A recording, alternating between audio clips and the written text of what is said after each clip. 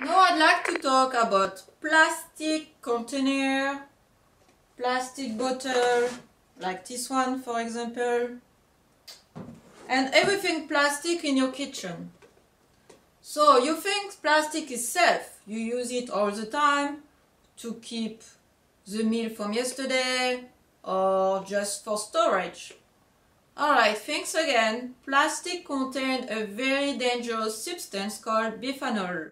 Bisphenol has been responsible for a lot of cancer in women, especially hormone imbalance and cancer of the thyroid. This is a serious matter, and you should consider changing your habits. Even if it's difficult at the beginning, at the end it will pay for good health. So a certain rule of thumb I do recommend.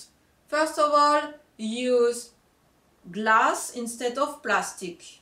And second of all, please read what is behind the container.